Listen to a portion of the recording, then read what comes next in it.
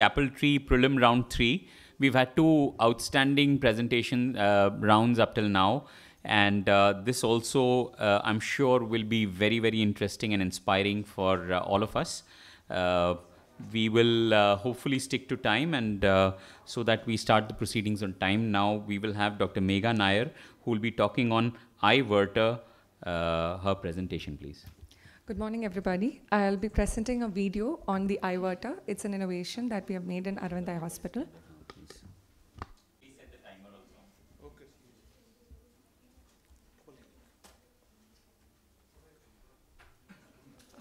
Okay, I'll be starting my video.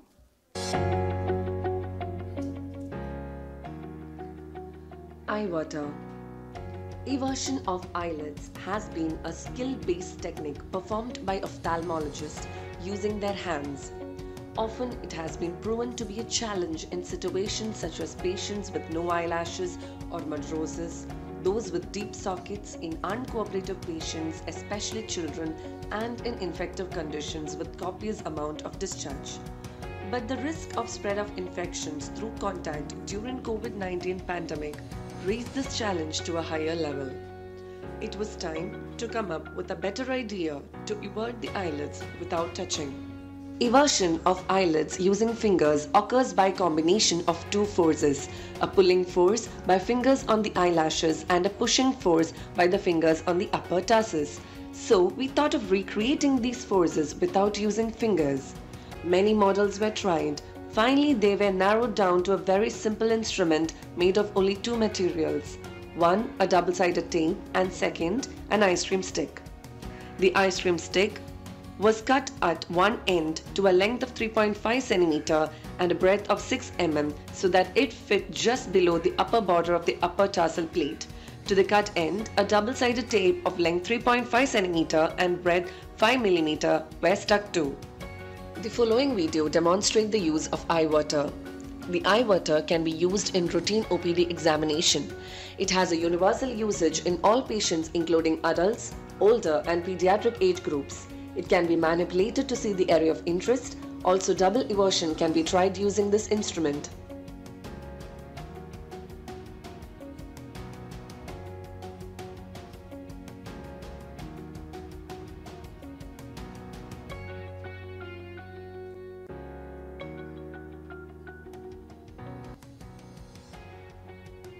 A similar model was created using 3D printer using polylactic acid.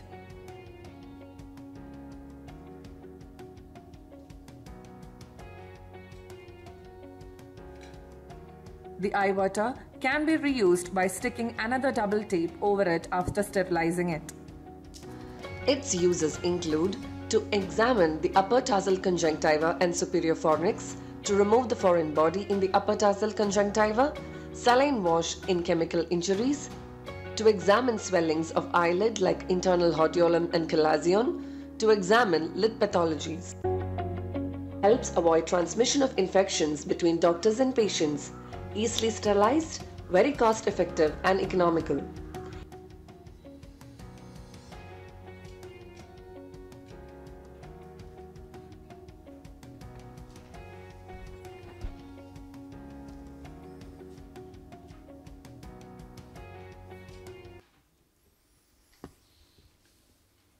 Thank you, Dr. Megha. You're done. Thank you, Dr. Megha. That's a very excellent idea, but a very simple idea at that. And how did you think of doing this? Because this is one of the challenge that we all have in when you're examining the outpatient clinics. Yes, but my question is, the double-sided tape, one sticking to the eyelashes or eyebrows when you do it, and then the patient's having any pain or any of that sort? Till now, when we have tried with patients, it has not stuck to the eyebrows or the eyelashes. It has an adhesiveness to the skin, but it is not painful though. It is also not sticky to the skin. It just sticks to the ice cream eyelashes stick. And eyebrows. It's not. No patient has complained till now about it. Not so far, sir. What about, you also mentioned that it works even on patients with hordeolum and all that. Won't it be painful for the patient when you stick this and try to evert it? Yes, sir. So it'll be better for a chalazion rather than on a hordeolum. It'll be more if it's a hordeolum is tender, it's better not to use it. I think it's an excellent idea, but a very, very simple. Yes, sir. Yeah. In older patients with lid laxity, with the skin laxity or with the dermatocalcisis, do you find any difficulty in sticking of the tape because the skin is very lax? Yes, sir. It is a bit difficult to do it on older patients with skin laxity, especially because the double-sided tape actually is loosely attached to the skin actually. So first the skin everts and then the lid everts. So it's a bit difficult. We have to work more on it. Yes, sir. Thank you. Thank you. Dr. Megha, you can collect your certificate from Dr. Kim Rams. Thank you, sir. I'll next request Dr. John Davis to please come. He has 2 presentations. We can have them, they will have them back to back. So,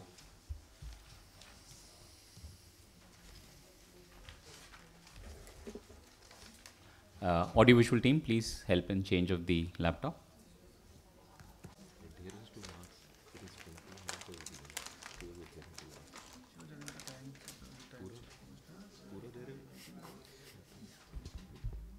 May I start, sir? Yes. Okay. So, this invention is a pocket fundoscope, which is a 3D printed, foldable, ultra portable smartphone fundus camera. I am Dr. John Davis Akkara from Western Eye Hospital, Kochi, and also working at Chaitanya Eye Hospital, Kochi. So, the author has a provisional patent for this invention and has commercial and financial interest in this device. That's a financial disclosure.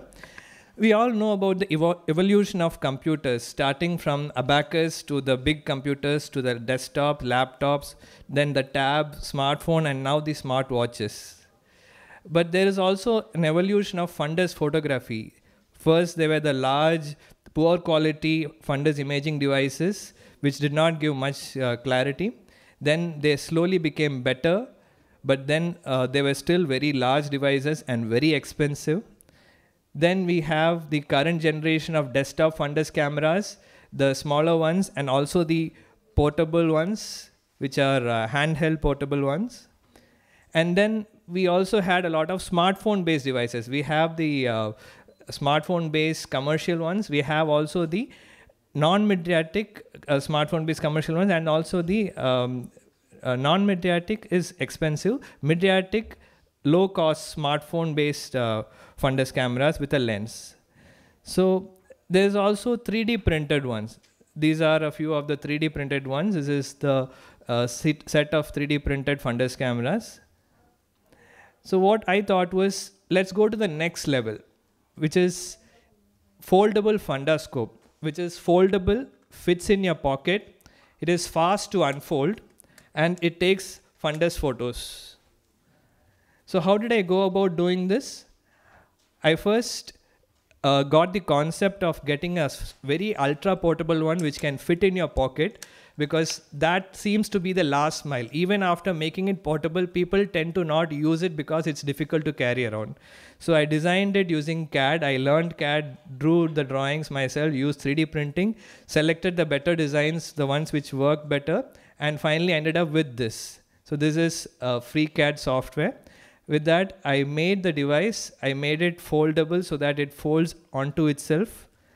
And then this is the 3D printed one. This is the actual physical device which works. This has a lens, which is a 20 diopter lens, which is based on the same principle as all the other smartphone-based fundus cameras. It has a lens case. So this is unique that it protects the lens and it closes and acts as a lens case. You can put it in your pocket, keep the lens safely. You don't have to touch the lens or damage the lens at any point. There is a folding joint, and this folds into this lens case. And then there is an attachment for the phone, and the phone attaches here. And many of you will be familiar with the smartphone fundus photographs. It depends on the skill of the examiner as well as the quality of the camera. It needs mydriasis. If the patient's pupil is not dilated, it's difficult to take. So if you align it correctly with the correct phone clarity, you can get very good photographs such as this.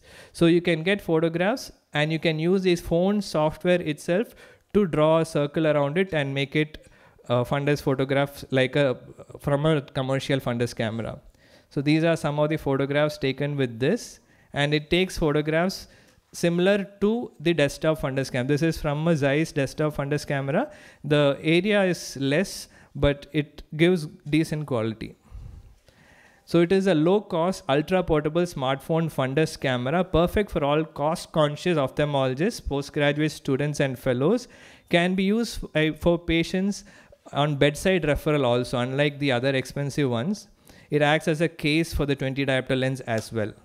And I have a patent in process. Thanks to Dr. Suyen Bhattacharya, Dr. Ashish Sharma, Dr. Biju Raju for guiding me on that. Future plans is worldwide sales, manufacturing sales. Thank you. Thank you, Dr. John Davis. Thank you, John. Again, another addition from your galaxy of innovations. You're kind of becoming the Edison of ophthalmology. So very nice creation, and looks very simple also. I mean, I understand it must have been difficult doing this. I just want to know, at the end of the day, the quality of the images that you've got, A, how dependent is it on the phone and the camera of the phone that you use? B, have you kind of validated it against the other existing smartphones? Because now, you know, there is, with every passing month, there seems to be more and more of these coming in. So what is your USP? How is it going to be a better addition to what we have? So the quality of the fundus photos with this depends on the camera, but most of the smartphone cameras at this point of time are good enough or even better than what is required, because you cannot buy a phone without a decent camera nowadays. And this is exactly the same principle as all the other smartphone fundus cameras. So if you have a smartphone fundus camera give a decent picture, this gives you the exact same picture. The only difference is that it is ultra portable. The other ones are this size. This, it folds into your pocket. Okay. Principle is exactly the same. Principle is the same. And does this have artifacts that are less, the same, or more?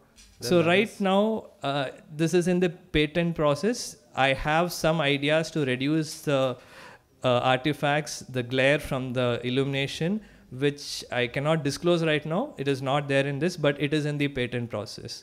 It will reduce the glare based on some of the principles other smartphone fundus camera innovators have taught me. Okay, good. Congratulations and best of luck for your patent. Thank you, sir. Any other questions? Yes, ma'am. So this is with a flash from the phone. This gives you glare. If you look at the images, you can see the glare. There is some amount of reflection from the flash. But Maybe could if you get the this screen, is the glare. please? Audio visual? Could you get the But if you can change the illumination system, which is what I am planning, you can avoid the glare. That will come in the next version of this. That's in process. Yes, ma'am.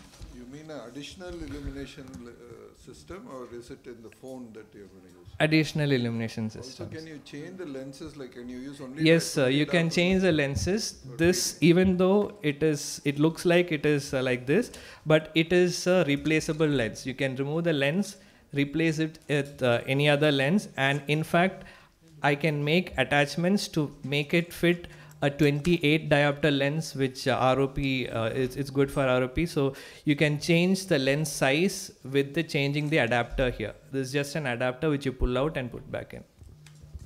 Good idea. Thank you, Dr. John. Can you go on to your next presentation? Sure, sir. Which is designing and making 3D printed glaucoma drainage devices. So the next one is a video. It's a video followed by, I'll just explain what it is also. Welcome, Dr. Manchu, chairperson for this session. HDMI audio.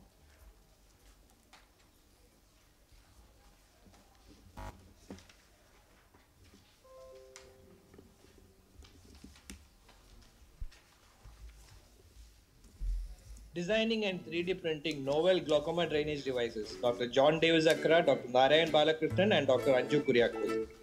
The authors have no financial interest in this presentation.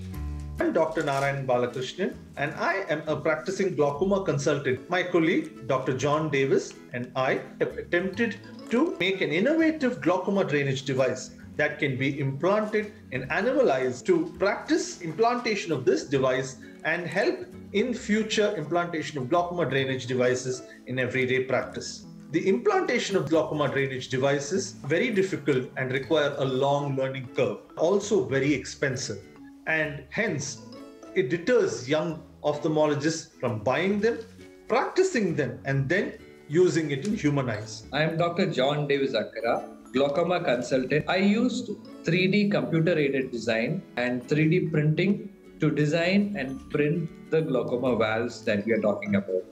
So I used a free software called FreeCAD to do the design of the valve which I had in mind. And once I had drawn the design and finalized it, took it to our 3D printing lab in campus and used the resin 3D printer to print the model. I used the tube from a Venflon, make the tube of the valve. It was inserted into the hole of the foot plate, and so this is the foot plate, and that is a tube that is inserted into the anterior chamber or pars plate. We also injected fluorescein dye through the tube to see the flow of aqueous into the valve. See the air bubble which block the canals first. So even a single air bubble can prevent proper drainage. We then fixed a bow tie in a plastic container and did a conjunctival peritomy. The foot plate of the GTD is carefully inserted under the conjunctiva. Make sure that the conjunctival opening is big enough to accommodate the foot plate. The foot plate has a larger surface area than the cornea. The tube is left pointing upwards towards the cornea. The foot plate is then anchored to the sclera by suturing through the holes. The tube is then measured and trimmed with the scissors in a bevel shape. We have to make a track using a needle, partial thickness through the sclera into the anterior chamber in case of a phakic eye, and into pars plana in case of a pseudophakic or aphakic eye.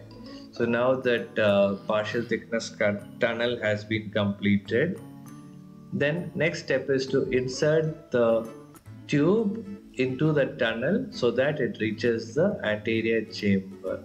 Once the tube is inside, we have to make sure that it does not touch the endothelium. These are some of the other glaucoma drainage devices that we printed compared to the first one, which was quite big. We 3D printed 3 different shapes and sizes of non-valve GTDs. Hope this innovation with 3D printing inspires young surgeons to start doing glaucoma valve surgeries and also to design newer models of glaucoma drainage devices. Thank you.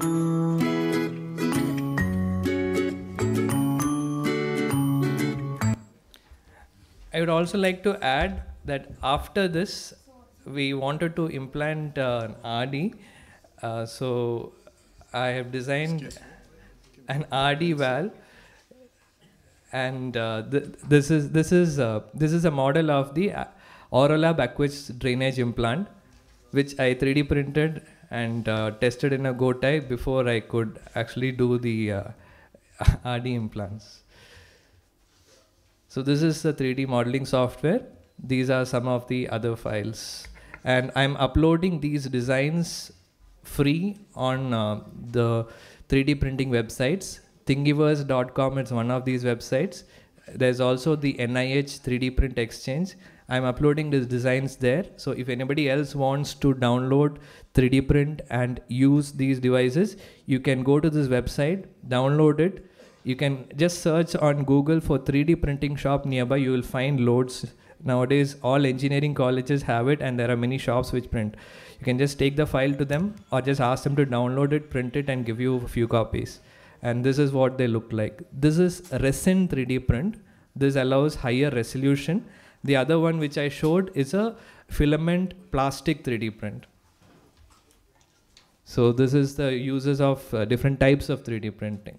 This is free open source. Thank you. Thank you. Yeah.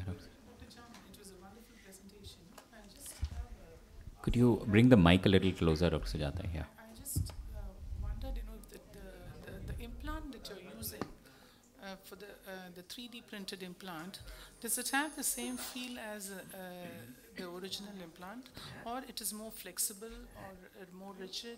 So it is actually a little more rigid than the RD implant. So we use an RD after that.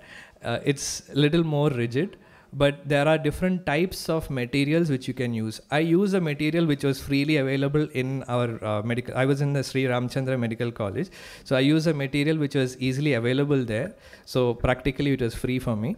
But if you can buy the material, you can get flexible material also. Flexible material is available. So when you go to a 3D shop, what do you ask for? So this is resin. If you want a flexible material, I think you have to ask for TPU. TPU is one of the flexible materials which you can use. So you can just ask them to print it in a flexible material. And how do you fix the tube into this resin button which you have, the foot plate which you have made? I just inserted it. I made the size so that it directly fits into in a conical shape. So if you push it inside, it just fits. You can change the design to make it lock. And one more thing, this is not for human use. This is just for wet lab use because this is not biocompatible, tested or anything. This is for wet lab practice. Also, if anybody has some other ideas for a novel design of a glaucoma drainage implant, this is how you go about it.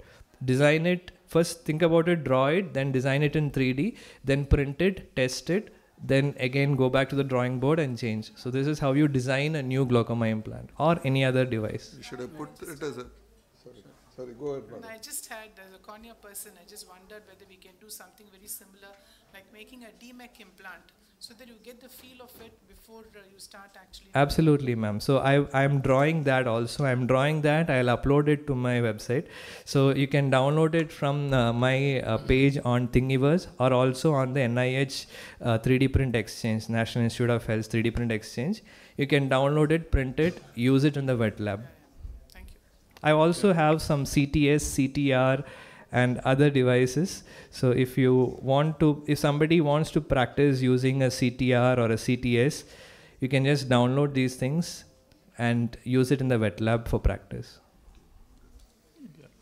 I have a question here.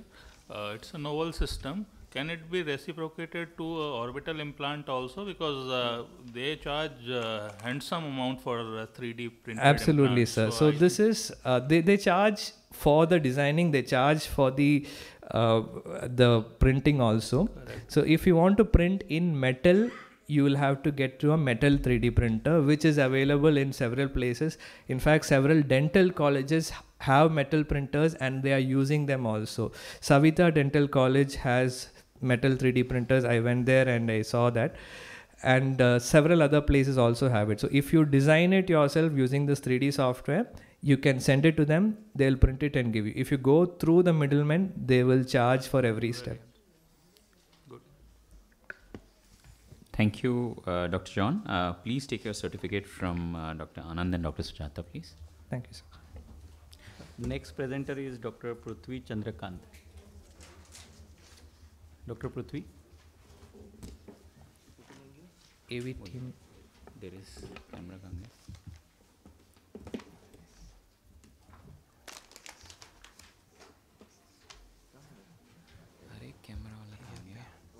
एक second, we'll just take one.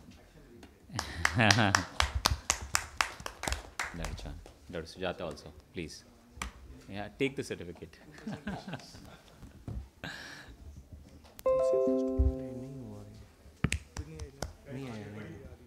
Everybody must be knowing John has a lot of things on his up his sleeve, from DSLR cameras to everything. It's a phenomenal thing that incidentally is also an ophthalmologist. We are blessed. You know, it's like Steve Charles being an engineer and doing the rest of the stuff and getting his vitrectomy. John, we are all proud of you. I must tell you that. Thank you.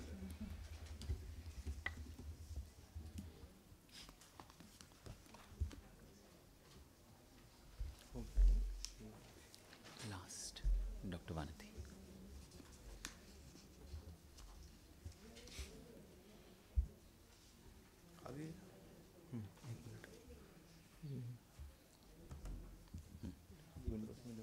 Dr. Vanati for the world, guys. So.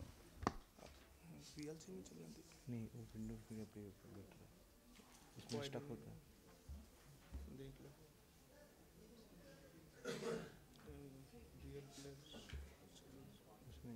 patient with a cocktail of antibiotics.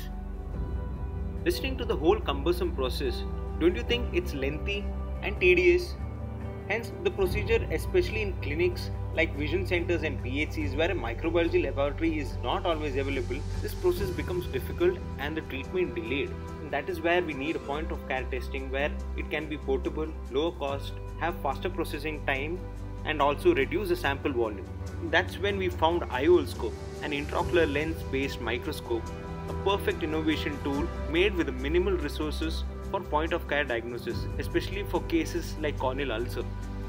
In this video, you could see how an AIOS is made using 4 intraocular lenses of 30 diopter lens attached to a chart paper with liquid adhesive and then attached to a smartphone to carry out examinations of microorganisms.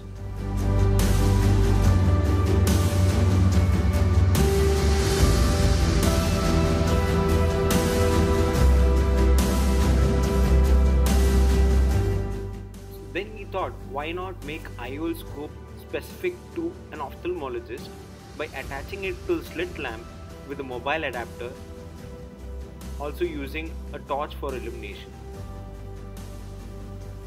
So introducing you to SLIM. As you can see in the video, the illumination part of the slit lamp is detached from the pivot joint and the smartphone adapter is attached to it. Once it fixes properly, we need to reattach the illumination part into the slit lamp. And this is the part of the adapter where the smartphone will be fixed.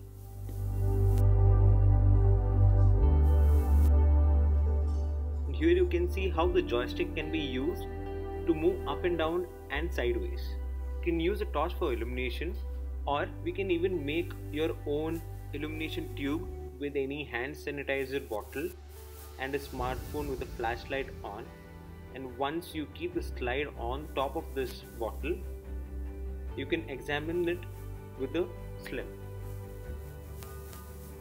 This video shows the application of SLIM in a patient with corneal fungal ulcer. The doctor can be seen doing on-spot diagnosis of the corneal scraping using the smartphone based AIOS and accordingly giving the appropriate treatment, which results in better patient counseling, faster treatment, and prevents delay of diagnosis. It is not always necessary to dismantle the illumination part. Pivot joint has an extension. It can be simply attached to that extension and the examination carried out. Hence, SLIM, an attachment of the AIOS to the slit lamp biomicroscope, is an innovative, novel modification to an existing slit lamp, transforming it into a microscope. Hello everyone, I'll be talking about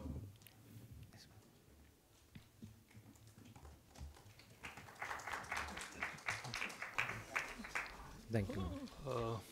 I have a question. Your device seems to be quite good and innovative, but you have not shown any of the pictures of microorganism, how it appears on your device, like fungus and bacteria. So at least it should have some resolution, which is useful. Yes.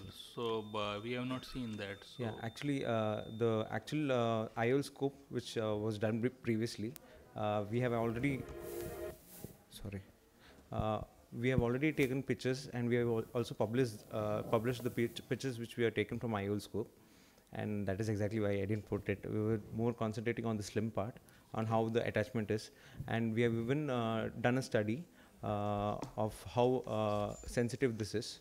Almost around 92% of KH mount we were able to diagnose with fungus, and if it's a cultured medium, we have got 100% sensitivity on getting the high Fa.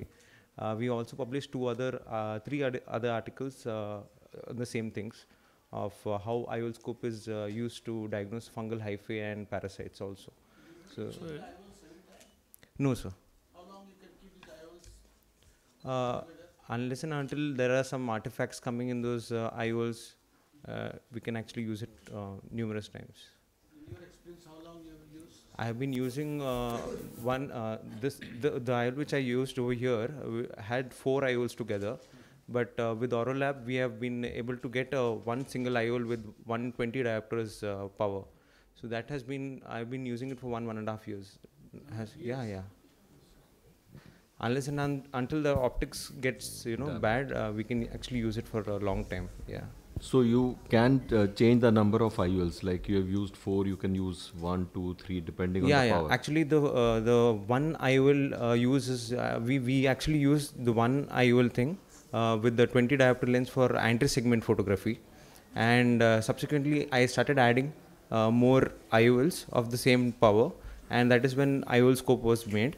So that has a collective diopters of 120 diopters.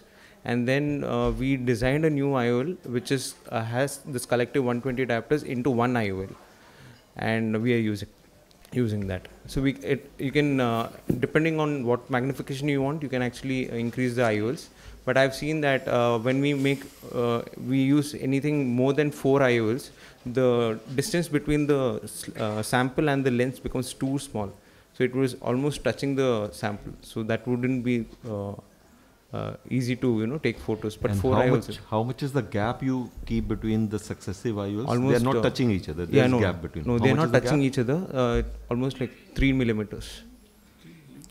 For this 4 diopters with 30 diopter lens, 4 30 diopter lens together had almost just 2 to 3 millimeters gap between the sample. Between each lens? Between the sample slide and the sample slide and between the sample. Yeah. Between the lenses are close to each other. Yeah. Or touching each other. Touching each other. Yeah. So one question. Parallel to each other? Yeah, it would better. Yeah, it better to be parallel, because then we always get a little bit of aberrations. So there is a lot of aberrations when we use 4 lenses together. But if we make it like how we have made it in one, this total magnification into one lens, it is giving less artifacts, less. So how do you ensure they are parallel once you've glued them? How do you ensure that they are parallel? Yeah, it is. It was just manually.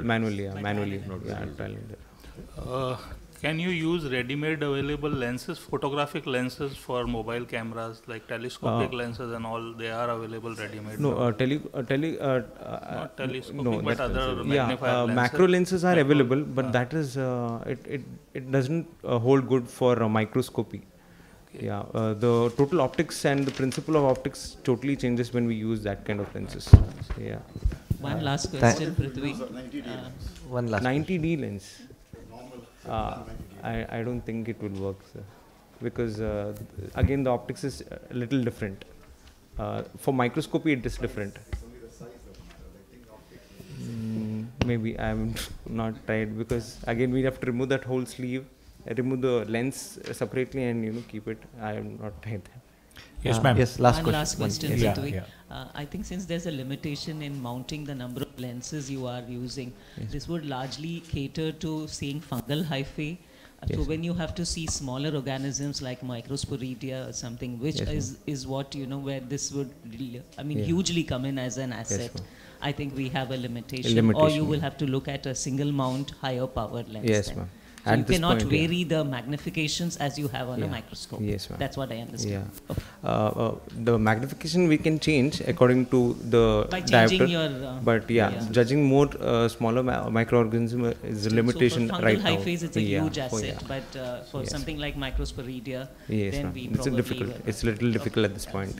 What about your interface on the iPhone, on the interface, Yeah, that depends on your phone, which phone you use. I have been using a 5S, correct, which costs around 6,000 at the market right now. The interface itself would help you magnify well. Yeah, that helps a lot actually. I have actually used a very basic phone so that we can show people that it can be done with basic phones too. Thank you so much. Thank you. In the interest of the time, we'll move on. We have our next speaker, Hirika Gosalia. Is she there? Yeah, Hirika, please start your presentation on do-it-yourself fixation target magnifix. So many interesting, innovative things. It's an Indian jugaad, what you can say, and they should all write a book called as From Jugaad to Excellence. Yeah, and we need to certificate from Dr. Vanity, please.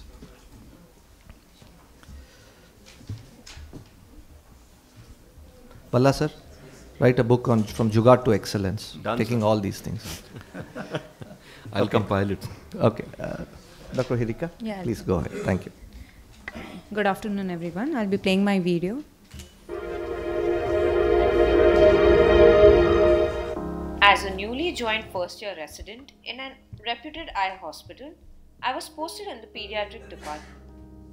I observed that it was very difficult to achieve target fixation in pediatric patients, especially during slit lamp examination.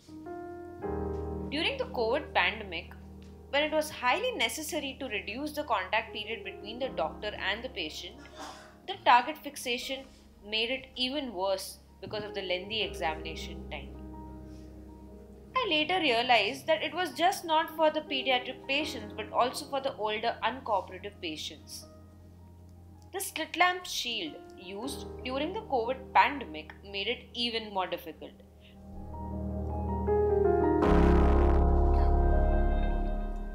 That's when I came up with my problem statement of target fixation. We often see that in our clinics, we ask the patients to look at our ears during slit lamp examination to achieve target fixation. But most patients do not comply with the instructions and make the examination difficult and lengthy. The COVID pandemic introduced the Safe Slit Lamp Shield for safer slit lamp examination and to avoid the transmission of the virus between the clinician and the patient. This led to the innovation of Magnifix, a combination of magnet, eye and fixation. Materials used were bar magnet, coin magnet and a red reflector, all with a budget just under 35 rupees. We used the law of attraction between the bar and the coin magnet against the Safe Slit Lamp Shield to obtain a freely mobile target fixation. In this video, we can see the application of Magnifix for target fixation. It is helpful in old age, pediatric and uncooperative patients. It is also helpful for corneal foreign body removal and fundus examination. Attractive fridge magnets can be used for pediatric patients, which make them more cooperative and interested during slit lamp examination. We can see this in the video, how a pediatric child can be examined with the use of this attractive star-shaped target fixator without any difficulty.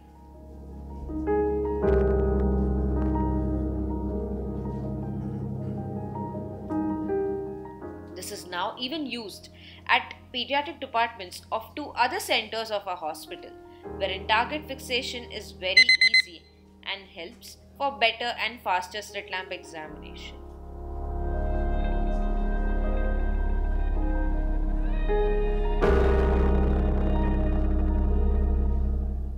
Hence, Magnifix is a do-it-yourself, cost-effective, quick to make and accessible solution to the important problem of target fixation.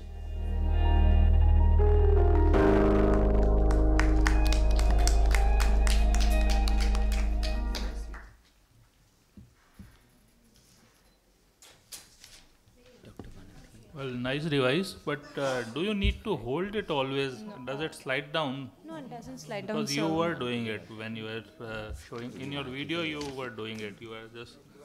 But we want to change the side of right, it. But you need not. No need, sir. It's lying on the slit lamp all the time.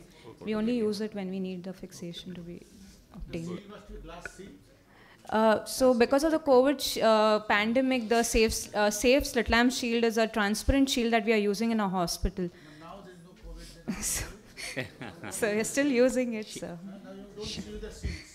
No, it's still there in our hospital, sir.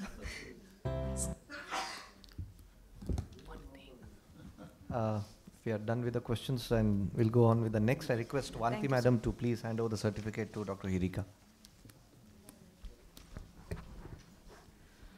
Very, very simple and very, very useful, doctor. Thank you. Next is Dr. Fatima, who's here. She'll be presenting on SICS tunnel stamp.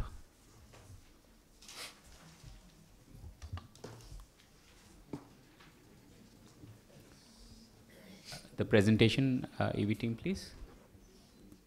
Good morning. Good morning, everyone.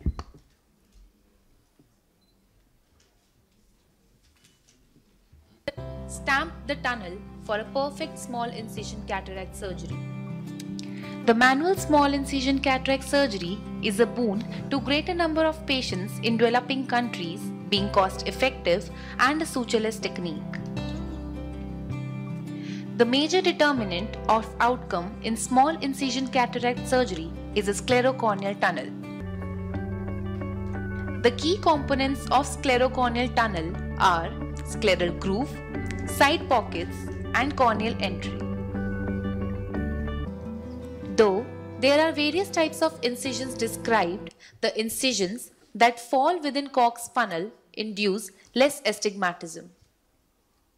The Koch's funnel is bounded by two imaginary curved lines which are 3 mm apart at the limbus. The frown incision described by Singer in 1991 is the one that falls perfectly inside Koch's funnel and also provides large enough room to accommodate nucleus during the Making perfect frown incision is not always easy, especially for novice surgeons, due to limited movement of the wrist joint in ulnar side by nature. So it will be useful to have a guide to make appropriate frown-shaped incision. Similarly, appropriate side pockets are of paramount importance to convert two-dimensional tunnel into a three-dimensional one, providing a wide opening to accommodate nucleus during delivery. The beginner surgeons tend to make either two small side pockets landing in difficult delivery or two big ones which will not take part during delivery of the nucleus. The third key factor, corneal entry, is preferably made 1 to 1.5 mm from the limbus. If the entry is made more anterior, it induces more astigmatism, and if it is made short and posterior, it does not allow side pockets to open and deliver nucleus. For the benefit of novice surgeons, we have brought out a novel device, SICS tracer, which could guide scleral groove, side pocket and corneal incision, thus helping them to make a perfect tunnel. Here, this device is being used on a goat's eye. It has prominent margins which helps to stamp the tunnel shape before starting sclerocorneal tunnel. After aligning the device to the limbus, the stamp is made over the sclerocorneal junction, and the corneal incision falls 1 mm from the limbus along with a margin which guides to make side pocket. Since the corneal diameter of the goat's eye is larger than that of the human, the internal incision stamp in this video does not seem to reach the limbus, which will not be a case in the human eye. In human eye, this device is being used after gas sterilization. This device is a prototype. Further development with appropriate handle will give more ease to make stamping.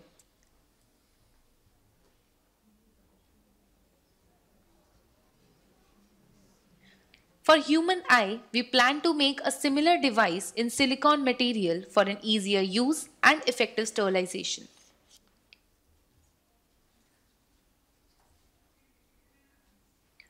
To conclude, this holistic device guides all the aspects of sclerocorneal entry and helps novice surgeon to make perfect tunnel and yield superior visual outcome. Thank you.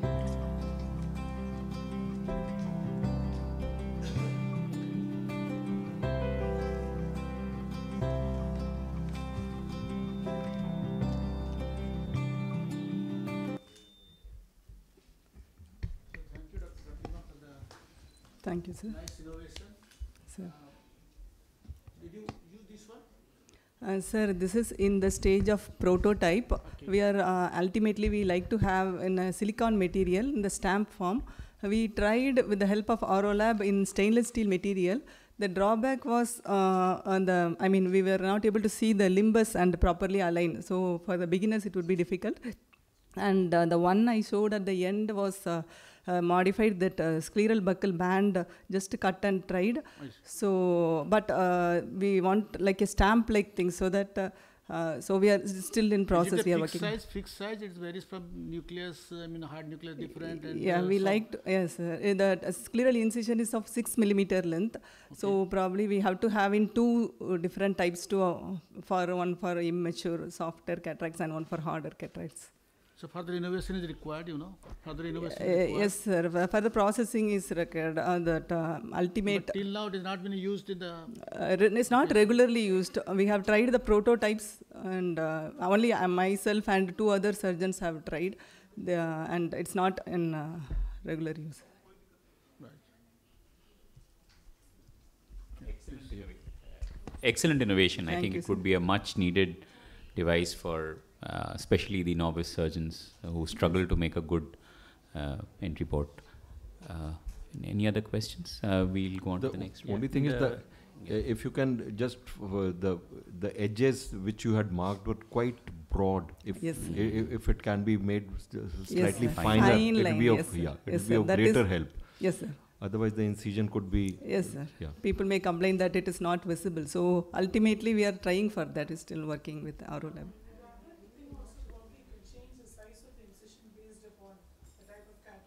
Yes. Yeah. That. Yes, ma'am. Yes, ma'am. We want to have in 2 different sizes. True.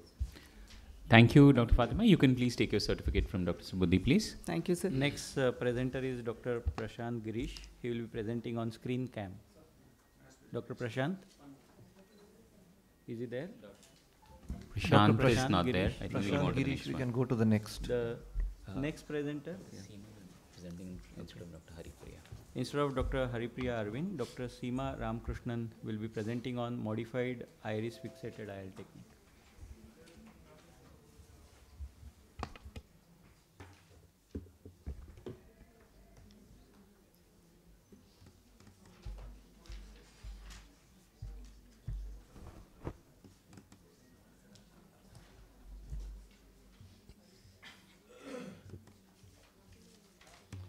This change is allowed? Good afternoon, one and all. Because of inadvertent reasons, Dr. Haripriya is unable to attend today. That is why I am presenting on her behalf. This is a presentation on retropupillary iris fixated IOLs. Iris fixation, as we all know, is a corrective technique for surgical aphakia. Sorry? He asked me to wait? So retropupillary iris claw IOLs as well as iris sutured IOLs have been described, and we can implement this procedure when we have intact iris integrity. And the contraindications, as we all know, are pigmented, neovascular, advanced glaucoma, low endothelial cell counts, and serious iris trauma or absence. Retrosuture iris fixation of a rigid intraocular lens has been described by us, published in the past in JCRS, but now we've come up with a modified iris fixation technique for foldable 3-piece intraocular lens with your regular phacoemulsification incision of 2.8 millimeter size. So 3-piece lens is injected as usual, but now this time it's going to be injected completely into the anterior chamber, and then one by one the haptics are tucked below the pupillary plane behind the iris. So the important part to note is that while tucking the haptics, we need to keep the optic above the iris plane. A cyclodialysis spatula helps us to guard the optic from slipping behind the iris. Once the optic is above and both the haptics are beneath, the haptics can actually be seen well because of the bump in the iris, and then the iris fixation can be done as is routinely done in cases of sutured iris fixation. So this is a surgical video with a 2.8 mm incision. And you can see that this is a surgical aphakia with a pre-op large peripheral iridectomy done by the preliminary surgeon. The 3-piece sensor lens in this case, no financial interest. The lens is injected into the anterior chamber. A cyclodialysis spatula in the left hand as a second instrument guards the IOL from slipping behind the pupillary plane.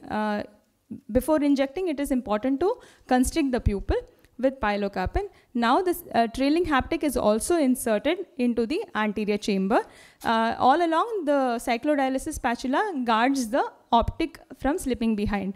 Once the IOL is inside, we bring the trailing haptic closer to the wound, the optic haptic junction closer to the wound, and with the McPherson forceps, simply it is important to catch it near the optic haptic junction and slip the trailing haptic behind the iris in a simple flex and disengage motion. Once this is done, we need to get the haptics away from the PI so that the bite in the iris can be placed through a good zone of the iris. The IOL is placed in an appropriate way at say 12 and 6 o'clock position, and then the sutures are taken with 10-0 Prolene sutures, as is done routinely with iris fixation lens. So now the two, with a single bite through the cornea, the two arms of the Prolene suture are brought out through the side port incision, and multiple throws are taken to keep the IOL stable. So this works like a sling, and it's a very steady sling that keeps the haptic in place. The similar thing is done on the other side to fix the leading haptic. So the bite is taken with the 10-0 Prolene suture when the haptic is visible as a bump on the iris, and then the arms of the Prolene suture are brought out to the opposite side port. Once the suture fixation is done, the optic is now tucked in the retropupillary plane and the IOL is centered well. The knots are tied and the surgery is over. We have the similar, we can do it with a large incision. This is a Weil-Marchesani syndrome where the full microspherophakic lens is displaced into the anterior chamber. The lens is gently brought out and a complete anterior vitrectomy is done. And once the anterior vitrectomy is done, we need to constrict the pupil with pilocarpine. So once constricted, this is a rigid PMMA lens now in this case because this is a large incision. A rigid lens is similarly placed inside the anterior chamber. And the lens is guarded with the use of a cyclodialysis spatula.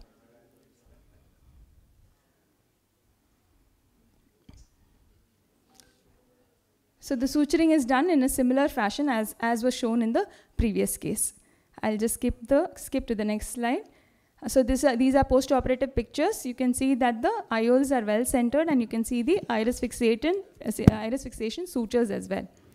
So the advantages being it is using the anterior segment approach. There are no special equipments or IOL needed. The foldable IOL can be used. This 3-piece lens can be used. Even we can refixate a lens which is displaced, bring it to the anterior chamber and refixate the lens as well. So in comparison with SF IOL, also there have been studies which have shown that iris fixation is quite a stable procedure with even lesser complications. To conclude, iris fixation IOL is an efficient and safe technique for treatment of surgical aphakia and subluxation of IOL in patients with inadequate capsular support. Thank you.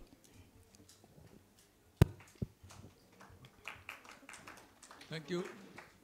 It's not working. So what do we have to give the time for everybody? Will give the fixed time and fixed marks? There is a timer working here, sir. Oh.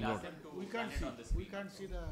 No, I think they are buzzing the bell at the end of it. I request AV team to please take care please of make sure that the timer is present on the screen also. Actually, sometimes when people are presenting with their own laptops, then timer gets lost. That's the only problem. Yes, Subhashis sir. Yeah. Dr. Seema, that was, I think, Haripriya's paper. Yes. You did well. But now we see we are not in favor of sutures.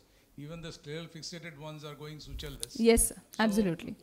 How really will this be helpful in the future? So the advantage here is basically you're using the same IOL that you have, to begin with. So we have done a study of 24 eyes in which 8 were done at the primary sitting. So when there was inadequate support, primarily we didn't have to change the lens. So that is one major advantage.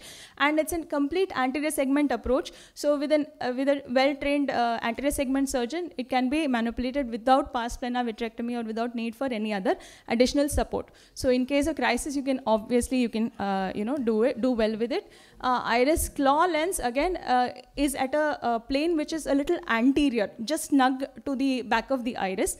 So issues with glaucoma are probably higher with iris claw lens. A separate lens is needed. And the other thing is the IOL power also we can do with the same IOL power because this acts as a sling and the plane is slightly posterior. We don't even have to change the IOL power. With the same PC IOL power, we can go ahead with the same power. Okay, we understand that without a special inventory of special lenses, yes, this is helpful. but maybe a longer follow-up is needed for that suture. Yes, sir. In the cases that we have done with this particular technique, out of 24, 21 eyes had 6/12 vision over a reasonably good follow-up of about 6 months to 1 year. And one patient had cystoid macular edema, which could be probably because of surgical aphakia also. 10-0 proline sutures, ma'am. So proline is known to degrade over time, isn't it? Polypropylene is known to So far, over a period of time that we have done the suture fixated IOLs, even with the rigid IOLs, our refixation rates or IOL drop rates as such have been close to zero. We've not had, there's only one patient, I think, to the best of my knowledge, that probably Dr. Haripriya will be better to talk about it. But yes, the rate of damage or the IOL slipping has been very, very low. I haven't tried it myself, but the tensile strength of 10-0 nylon is good, but for intraocular use, I'm not very sure. Yeah. The number of turns and whether it, it kind of stays without the loops with 10-0 nylon might be a little more difficult than with proline. Yeah, but Haripriya has been doing this for more than 10-15 years. Yes, with the rigid IOLs, and recently she's been doing it with the foldable IOLs as well. I have a question on the technique. Yes. See, you're suturing the haptic when the pupil is in the cat's eye shape because your optic is anterior. Yes. Then you're putting the optic behind. Now, then the pupil is going back to its circular shape. Yes, yes. So, can these forces cause some kind of a cheese wiring? And if that's going to happen, is there any countermeasure for that? So yes, what is recommended is that when we are taking the suture bite, it is important to take it in the mid periphery, not close to the pupillary margin, where the iris tissue is a little. When we are stretched the area close to there are two reasons. The area close to the pupillary margin is more stretched because of the IOL haptic. The area in the mid periphery to the periphery is a little more lax. That is one reason. And the second reason is we don't damage the sphincter, which is close to that may cause problem with dilatation. Okay, so I had a suggestion. Sure, what if when you're suturing, you put two hooks and again make the pupil circular? A little more. So then your torques are equal on both sides. Yes. And then release the hooks, put the optic behind so that there won't be any misalignment of forces. Sure, sir. We'll take that point. Thank you. Thank you very much, sir. Sir, I just want to ask out of this question, quiz question, if any posterior segment complication, since it's a small pupil, then how are you going to, is there any way so you're that's going what to I was handle saying. it, or It is we have important to find an innovative way to do a retinal surgeries in these small So we'll have you next time presenting in the Think Under the Apple Tree. Thank you. We want retinal I request innovation. Anand sir and Kim sir and Samant sir to please look into the innovation of how to do retinal surgery in these small pupils. Thank you very much. Thank you, Dr. Seema. You can please collect your certificate from Dr. Mukesh. Next, Meenakshi.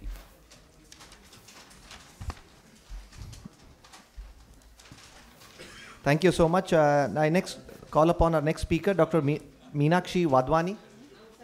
Yeah, Dr. Meenakshi Wadhwani will be presenting on an age-appropriate questionnaire in community-based childhood visual impairment study.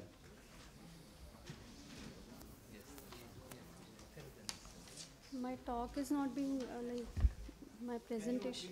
Presentation? Dr. Meenakshi Wadhwani's presentation, please. AV team, could they, whenever it finishes, please come up so that if there are any issues with the presentation, they can sort out. For giving me this opportunity to present this work on an age-appropriate visual function questionnaire in children, a useful tool. The slides are not moving. AV team, slides, please. Slides are not moving. Can one of you come here, please? Please.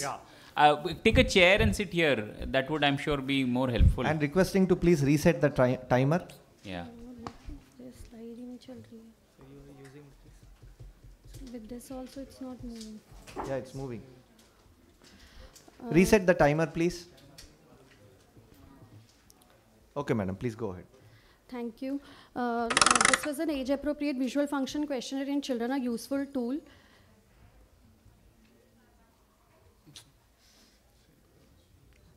It's not moving. See.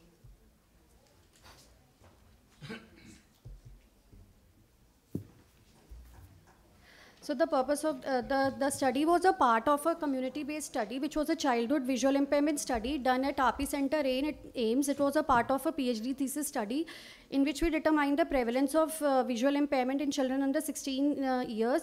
And one of the objective was to determine an age-appropriate visual function questionnaire. And 20,000 children were examined. We took visual acuity, and finally 784 children with visual acuity less than 6/12 unaided in any eye were referred, and from these we have designed this VFQ. What is functional vision? Functional vision is a vision which is used in day-to-day tasks, but there are a few instruments available, but none of them have been able to give a detailed assessment of impact of visual function. So for this we use two VFQs. INT VFQ, which had already, these are the two already existing VFQs, INT VFQ which had 33 questions and LVPI which had 20 questions. Methodology involved 4 steps. First was using the expert opinion. These were the people who had expertise in public health, low vision and ophthalmology. They decided that the children would be divided into 2 age groups, 5 to 9 years and 10 to 15 years, and they removed from these 53 questions the questions on the basis of duplication, and that were difficult for the children to understand. So then they dropped the questions in the from 53 to 29 in the smaller age group, that is between 5 to 9 years, and to 32 questions in the higher age group. Then with the step 2 and 3 involved zero variance. It was a scientific method in which factor analysis was used.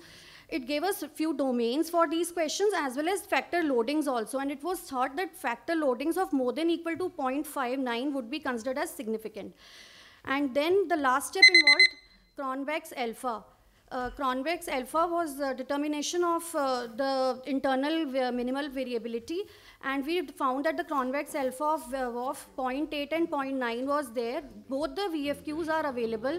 Finally, in the age group of 5 to 9 years, 16 questions are available, and in 10 to 15 years, 27 questions are available. We did a pre and post analysis using this questionnaire, and it was a significant difference in the quality of life, not in the quality of life, in the visual function in these children. This has already been published in IGO, and this is easily available in English and Hindi and can be used freely. Thank you.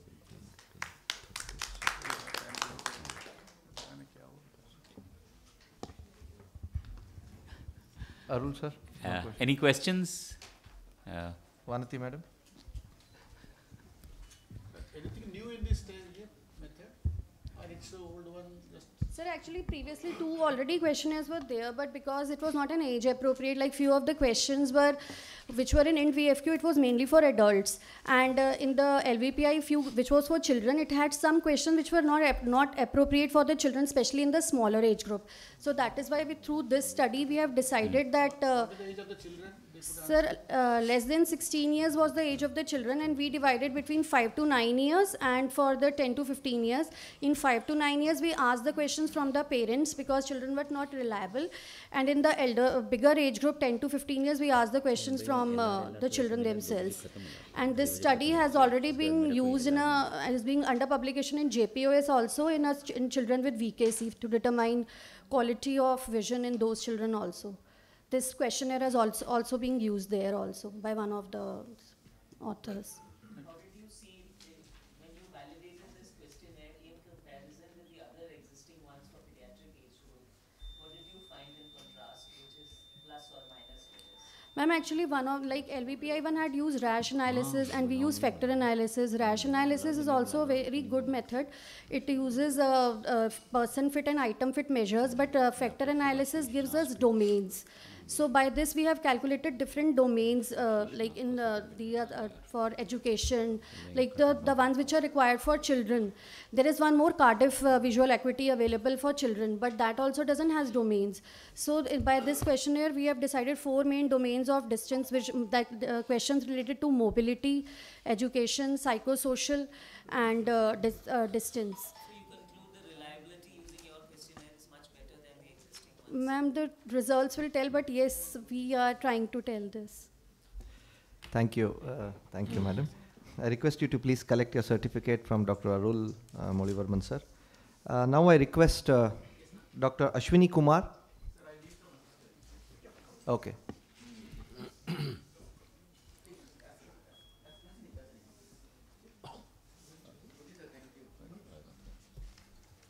So he'll be presenting on vision miracles. Yeah.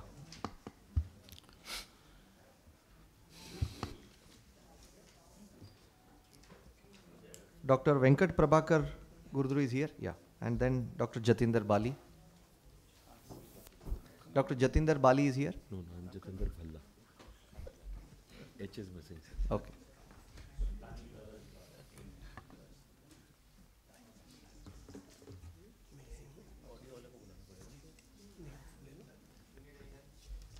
Audio visual, please.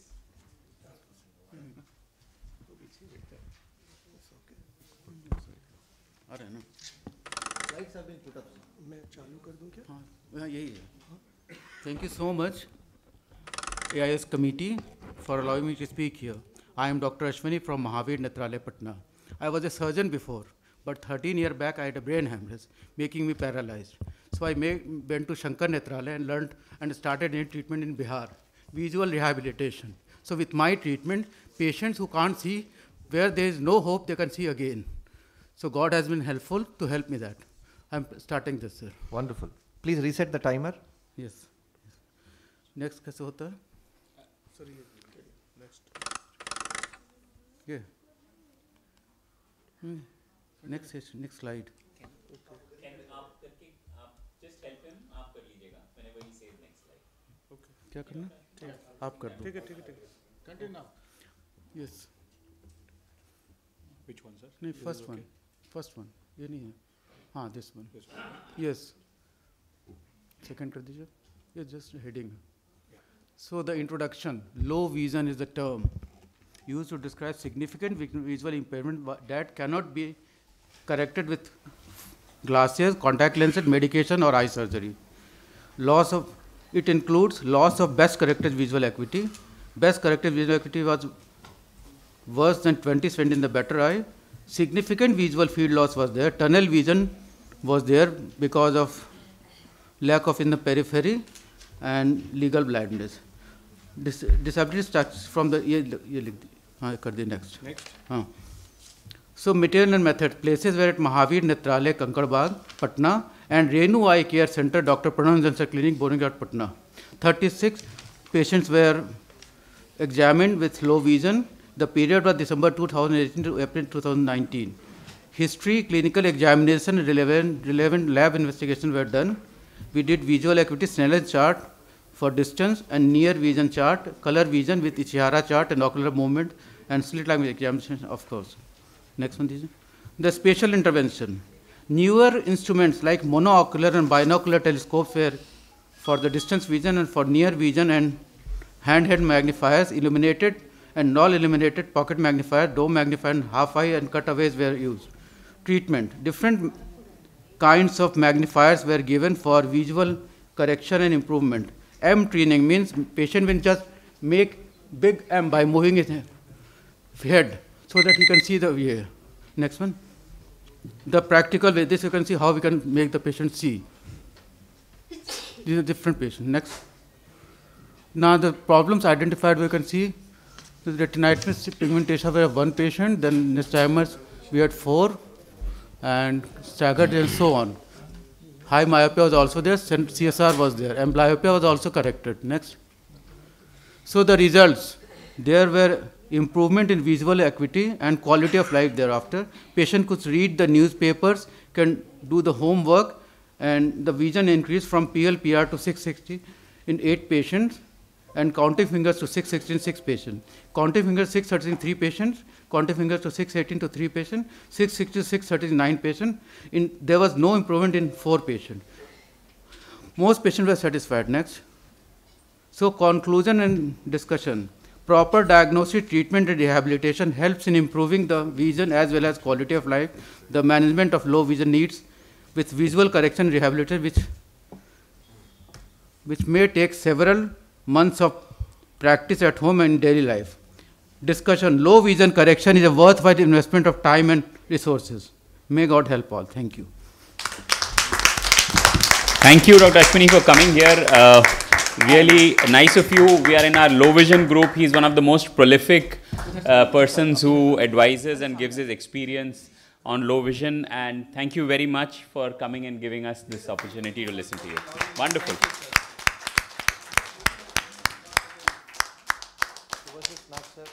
Subhashis sir, to please present the certificate. नहीं.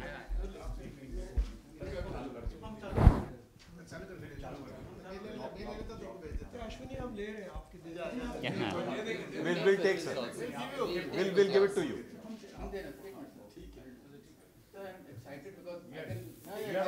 नहीं. We are happy to see you, sir. Yes. I came here wheelchair, so I really felt I should be like great, sir. Great, sir. Just a second. I look here. Sir, look my birth. That is for one more. I will help everyone. I prove everyone. Nearly 90% patients are visual. Sir, this is the most neglected field. Nobody does the visual in Bihar, and I'm doing artificial eye as well. Thank you. Sir, thank God. Thank you, Dr. Ashwini. Why only Bihar? I think all over the country, low vision services are a much needed area for research and innovation.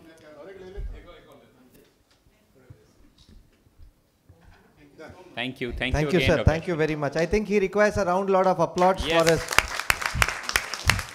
Thank you, sir. Thank you for coming all the way and inspiring and motivating all of us. Thank you.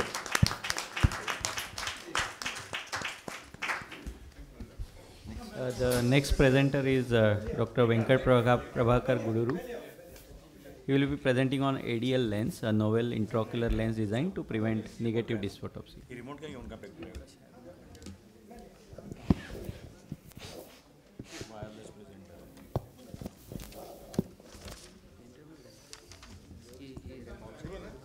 So he's our last presenter of the day for this session.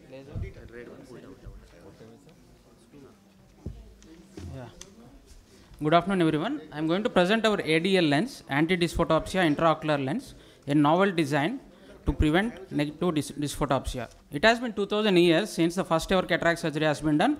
Since then, there has been a lot of evolution where we stand at trifocal lenses and high-end phaco machines. But there is this one factor which prevents cataract surgery to reach its zenith. That is negative dysphotopsia, perceived as a temporal crescentic shadow. Like here, where we do the best for the patients, but the patient says, I can see everything, I don't feel any pain, but there is this temporal crescentic shadow, but which is bothering me a lot, for which we don't have an answer. So why does this happen? Coming to the physiology, where here we can see two rays. One ray is passing between the optic and the iris, and the second way it is refracting at the optic edge. So this shadow is perceived as a temporal crescentic shadow. So here we can see in normal crystalline lens, there is no space between iris and the crystalline lens. But here there is a lot of space, which is one of the reasons for the negative dysphotopsia. So to get rid of negative dysphotopsia, we have to get rid of this space. And we have to get rid of the optic edge. Based on this concept, these are the other lenses available, which are very complicated to implant, and they have own issues of availability and implant cost. So our idea was to develop a new IOL design, simple in its concept and easy to implant. As the lens is implanted, the optic by default should come at the capsule rhexis margin, thus eliminating the gap between the iris and the optic, and there should not be any optic edge. So this was our design. This was our ADL lens, where you can see a central optic surrounded by 360 degrees haptic, which is angulated at 120 degrees. So this is a video of implantation, where you can see it's just a regular lens, where a regular cartridge is used, and just like any other intraocular lens, it is loaded. And here we can see the implantation being made up of 25% water content hydrophilic material. It opens up slowly.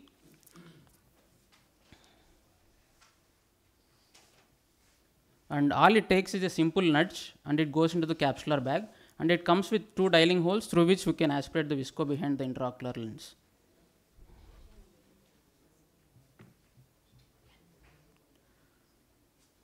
As you can see, it just takes a simple nudge and it recenters into the capsular bag automatically.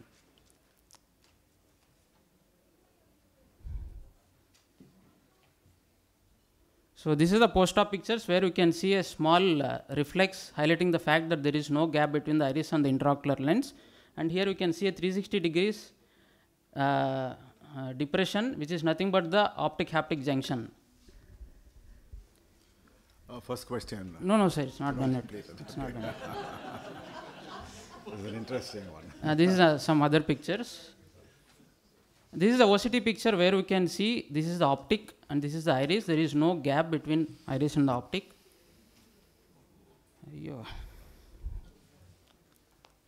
And this is the dilated pupil where we can see the optic continues as a haptic. There is no optic-haptic junction and there is no edge. And this is another picture where in the dilated pupil there is no angle closure or anything. We can see the lens here. And this is a beautiful image where we took this shim plug image. This is the optic of the lens. And we can see the posterior capsule is stretched out, just like crystalline lens, where the picture is very much similar to this. We performed a study where we selected 56 patients who experienced negative dysphotopsia in one eye, and we implanted this lens in another eye, and none of the patients complained of any negative dysphotopsia. So to conclude, this new IOL design is simple and easy to implant, and till now we have been planning to replace the spectacles as intraocular lens design, but this is a new way we approached where we wanted to replace the crystalline lens, thus eliminating the dysphotopsias. Thank you, sir. Okay, we'll start with the questions. Yes, sir. Number one, PCO. Sujata have just started. Yeah, Varman sir, go Number ahead. one, PCO. Yes. What is the PCO rating? Number two, capsular distension can cause collection of fluid in the back and that whole fluid can become opalescent. Yes, sir. That's number two. Number three, how is this different from putting in a 3-piece angulated lens upside down? Sir, the first thing, the PCO rate is very less, sir, because as Japanese method of saying, like if the anterior capsule and posterior capsule are kept separated, the chance of PCO is very less. In all these 56 patients, we had only one case. I'll agree that. Yeah. What about capsular distension with opalescent fluid that's going to collect To take care of that, we have put a large two haptic holes, sir. So none of the cases has any. That hole is covered by the anterior capsule and that seals off. No, sir, it comes, a little bit of is open. When you plan for a 5.5 or 5 mm rexis, it comes as open. The question I had was, you had said these patients didn't have negative dysphotopsia. It does not seem so commonly that you just do 56 patients and then say there is no negative dysphotopsia. And if you have taken out the lens and put these lenses in a series of groups of patients, then probably that will be more appropriate in saying these lenses do. I mean, scientifically, yes. Yeah. Whatever you're saying, we're agreeing. I think what he said was he had put it in the fellow eye of patients who had ND in the first eye. There are so many patients who have only one eye who have negative dysphotopsia. Yeah. Basically, we want to make sure the person has experienced a negative dysphotopsia so that he can comment on the other eye, whether he is having it or not. But you have not explanted and No. That would have been a better. What is the size of the central portion and the peripheral portion? Central is 6 mm optic, sir. And the peripheral diameter comes around 11.5 mm. See, now the central portion is very close to the capsular axis. Yes. So that means the gap between the optic and the posterior capsule will be more. Yeah. So the chances of PCO will be more in these cases, because the PCO has to be snugly touching the posterior part of the optic to prevent any migration of the epithelial cells. So theoretically, the PCO rate will be much more in these kind of lenses. Yes, sir. By going by that concept, PCO rate should be more, but PCO here will be more. So we are preventing negative dysphotopsia, which is very rare, and the chances of PCO will be much more, which is more common. Actually, PCO is very less in our case series, sir, because How do you anterior explain capsule that? and posterior capsule, they are not touching each other. So the transfer of anterior epithelial cells to posterior is also very less. It will be migration of the equatorial epithelial cells to the posterior capsule. So that will be much more because the gap is more. And as Dr. Arul said, the capsular distension syndrome will be much more theoretical in these cases. Yeah, theoretically yes, but because the optic is very close to the capsular axis and it is closing that capsular opening. Yeah. And you showed in UBM picture that there is capsule the capsular bag is very nicely very much distended. Yes. So what is the thickness of the lens? This thickness, sir? The thickness of the lens. It's 1.56, sir. thickness is 1.56. So thickness is same. Thickness is same. So how do you explain the distension of the capsule?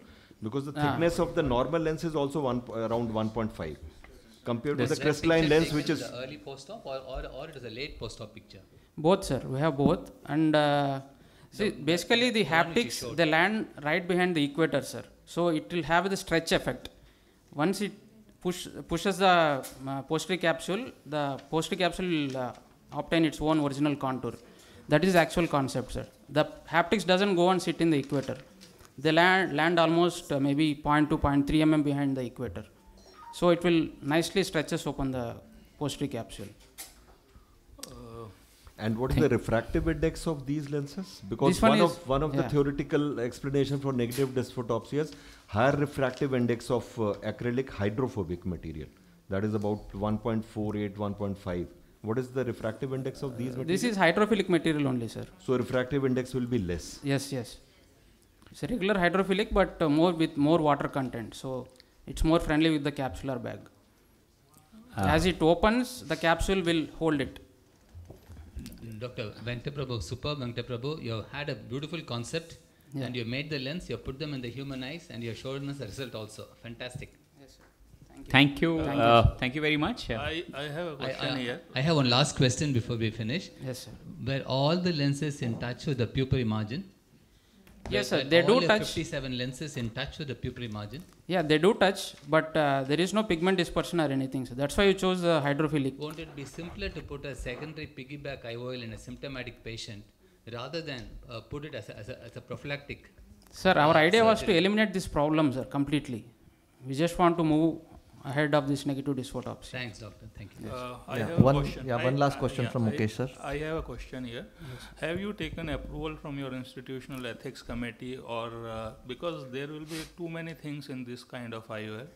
You will be tenting of iris. Your IOL is not going up to the equator. There will be long-term issues about glaucoma in these cases, along with the other issues. And also the problem of negative dysphotopsia is there in initial 1 year only. Beyond that, I think it's hardly there. Patients get used to it, sir. Whatever it is, but you don't get patients of negative dysphotopsia after 1 year. So to counter a problem which is temporary, we are doing something permanent in the eye which is not approved and which can have severe implications. So I think... No, the process was proper, sir. We took the ethical committee and everything. We made sure there are none of the patients had any complications. No flare, no cells. Thank you. I think you can collect your certificate from Dr. Darayaji. It's on dot 225 and we conclude this session. Thank you very much. Thank you very much for the expert panel and the judges. Yeah. Thank you very much for being a part of this program. Being a part of this team. Thank Looking you. forward for more and more participation with ARC. Thank you very much. One line for